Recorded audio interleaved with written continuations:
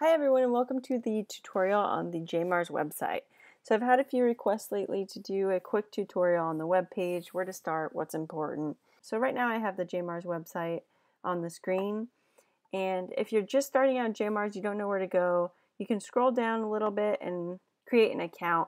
So one reason you might want to create an account is because you don't get all the access to JMARS that you would if you didn't have an account. So for instance, saving things out and uploading custom maps and whatnot, you won't be able to do that if you do not have an account created. So I would start there and do that first. Then you're going to come down here and go to the public downloads. The download you'll probably want is this very first one. This is our public version. So you can just click on the download installer and it'll start the process for you. Once you downloaded JMARS, you might be wondering where to start, what to do, don't know what to see.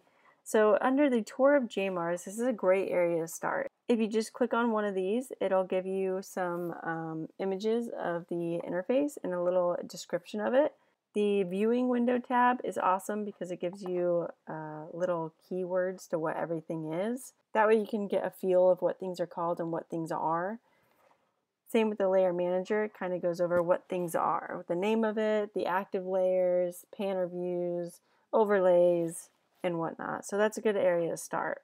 Now if you go back home, after you've gone through those, you can even watch an introductory video on JMARS. I would go down to tour of JMARS layers. So if you are unfamiliar with a certain layer, you can come down here and click on it to see a written tutorial and kind of step through the process. So for instance, let's go to the focus panel. This will kind of walk you through what the info panel is and what things are. So it's a nice way to start to get familiar with things.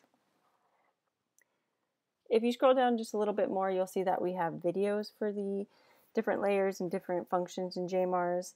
So we have JMARS 4 videos and JMARS 5 videos. The JMARS 5 videos are what your new download is going to be. JMARS 4 videos was a previous version of JMARS, but we've left them up there in case people are still running on the JMARS 4 version. If you go to the top, some neat areas that you might be interested in is our social media link. If you click here, you can see that we do have a Twitter and a Facebook page. So if you are familiar with either of those platforms and you want to check it out, feel free to do that. Some of the things I showed you are actually listed in the documentation area also. If you just want to come in and you know exactly what you're looking for, you can go that way as well. If you're looking to use JMARS in a presentation or a citation, you can download the JMARS logo here. If you want to check out some of our presentations where we've been and citations and papers, you can click that. And getting started has a little bit of background on what the different teams are and what JMARS is, so you can go there as well. So I hope that helped. If you have any questions, feel free to reach out to us at help@jmars.asu.edu. Thanks, bye.